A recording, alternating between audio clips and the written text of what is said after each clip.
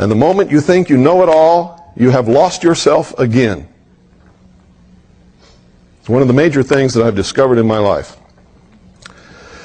Is by the time we reach an age where we understand we need to learn something that we don't really know at all, it's usually in the late 30s or sometime in the 40s. If you've discovered that earlier than that, you are the exception, you are not the norm. Because isn't it true that during the first years of our life, we're just discovering the world around us? We're subject to the authority of our parents, and we're subject to the dictates of our parents, the authority of our parents, our preacher, our minister, high school teachers, principals, the community at large. And isn't it true that during those years we're basically trying to serve some sense of discover who we are and what the world is about, and not really what the truth is? Sort of fit our way into it whether we think we belong or not. And isn't it true that during those years the major preoccupation with most people is to be liked by everybody else? Isn't that what most of us spend most of our time in high school doing? Trying to be liked by everybody else?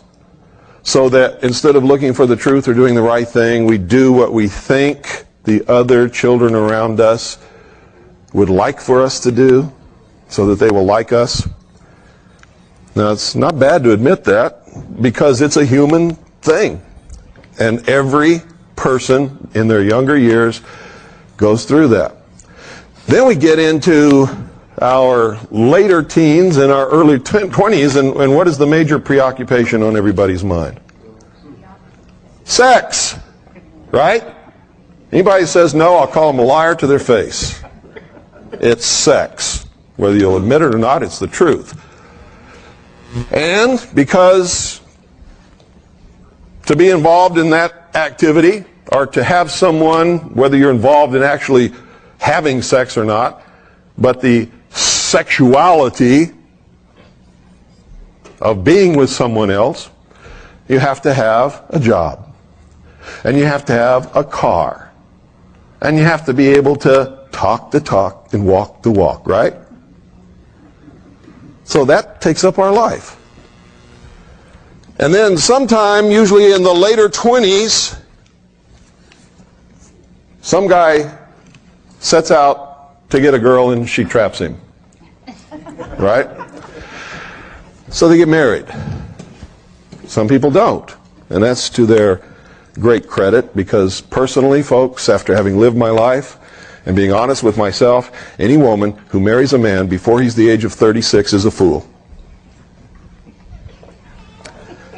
Because most men aren't ready for that. They're not mature enough, and you're just asking for trouble. But people have done it and succeeded. I don't know how they did it, but they did it. But that's what we're all wrapped up in that stuff. And none of it really means anything.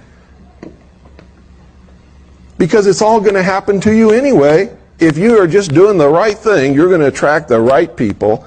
And if you're a man, the right woman's going to come along. And if you're a woman, the right guy is going to come along if you're involved in doing right things.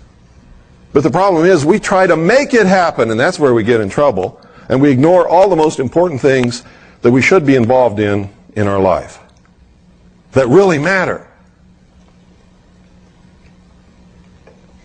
Because these other things are just natural things that are going to happen. You can't make somebody like you in high school. Whatever in the world made us think that we could make people like us?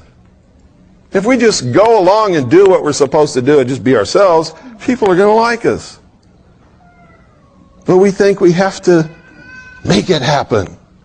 Or we think if we do this or we do that, Susie's going to like us more, and we're going to have the hot date we've always dreamed about.